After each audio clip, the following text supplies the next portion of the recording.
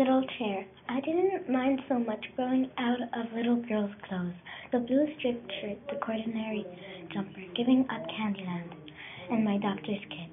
But never again to sit in the turquoise Mexican chair with flowers painting on it hurt. I keep it in my room till now. A throne for the stuffed camel. Little kids sit on it when they visit the straw in the seat. It is strong and the flowers are always blooming. Miss Ruth Livingstone, who taught first grade for 43 years in Maffa, Texas, kept a little reading chair in front of the windows in her classroom. Whenever the students finished their homework, they knew they could go over to the little chair and read.